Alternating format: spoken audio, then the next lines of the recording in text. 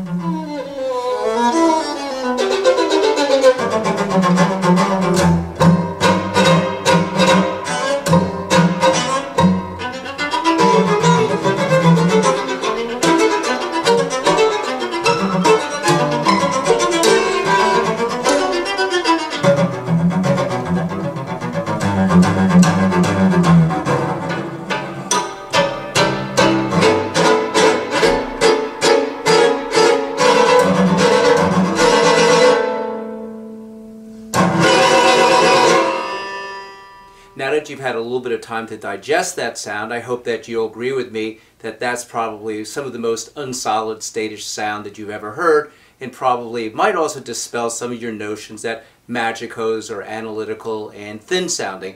But I think the greatest thing you could hear there is really how spot on the tonality was of the violins and the string instruments. You could hear the bass and you could hear resonances going on there. So again, it's really just an outstanding control of that whole music. There was a rhythm, a pace to the music, and it just really all held together. So the next selection that I've chosen to show off this amplifier is a longtime resident of the late Harry Pearson's reference recording list. It was there on about issue 8 of the Absolute Sound, and for some reason it fell off Harry's list, but it never fell off my reference list. And I use this quite often. I think I have 2 backup copies of this when I found them on ePay to pay for. and it's Amaniah's Summer Prayer. And what it really does more than anything else is going to show off the dynamic capabilities, how this amp's going to hang together. It's going to go from macro to micro and back again. So out of the softest passages, it's just going to go full blast. So it's a great test record, and you can even see on the insert that they put in, I think this probably goes back to the late 70s, early 80s, you can see pictures of some of the waveforms in here. And again, it's a test for every part of the system, from the cartridge, the arm, the turntable, all the way to the amplifier. So it's a real system buster, and if your system isn't up to it, this record's going to definitely show it up.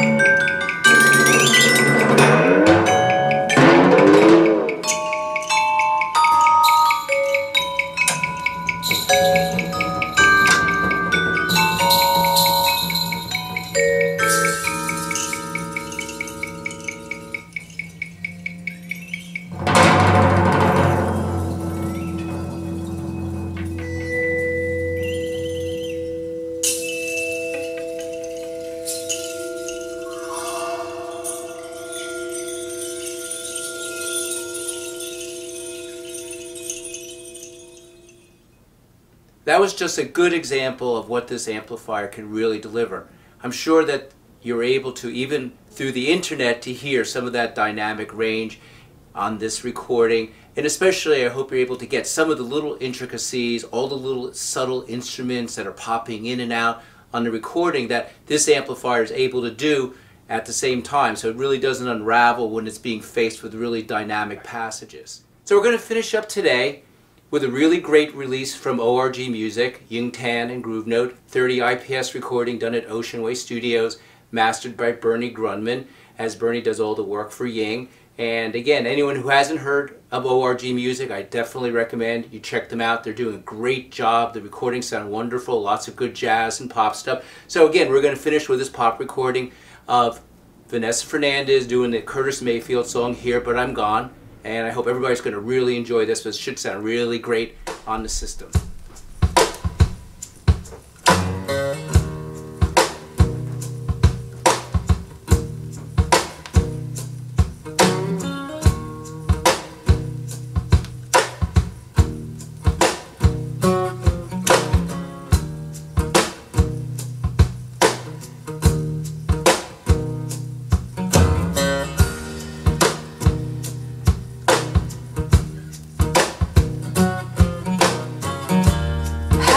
I get so far gone? Where do I belong? Where in the world did I ever go wrong? If I took the time to replace what my mind erased, I still feel as if I'm here but I'm gone. Perched up in a rocking chair, feet all bare, rolling my blunt in a cigar wrap, living at a lesser mind.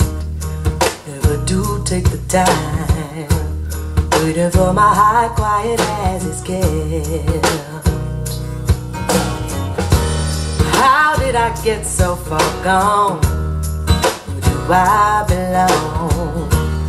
Where in the world did I ever go wrong? If I took the time to replace what my mind erased, I still feel as if I'm here but I'm gone. Mama told me I was best, arguing, punching the chest. Girl, now be strong, let me take you home.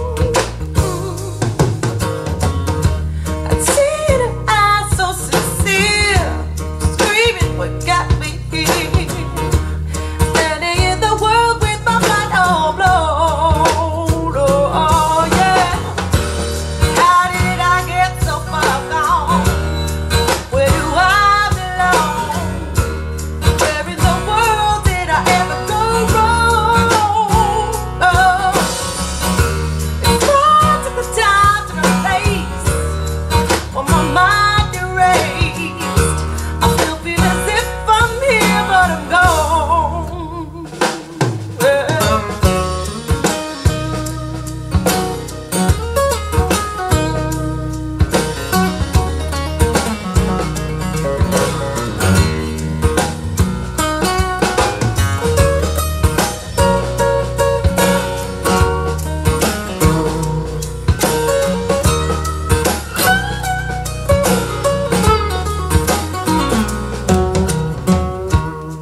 Do nothing but waste my time, leaving the world behind, soaking my soul just to keep me high.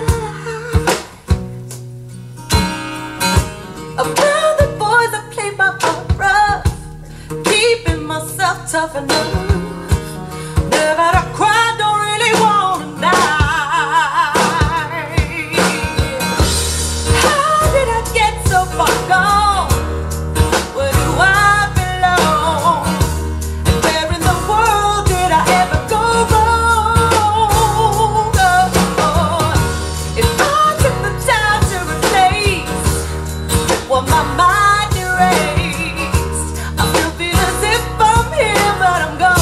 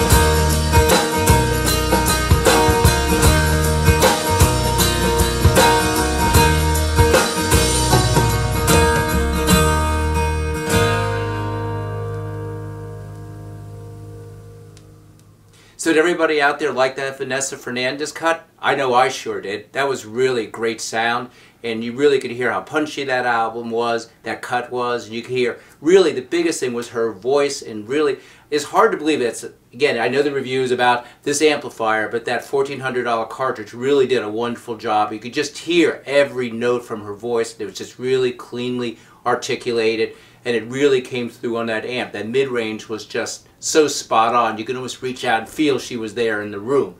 So that's really kind of wraps it up for the listening session, and now we're just going to move on to our few comments and wrap up of the sound of the amp and then this description of all the equipment that we've been using today.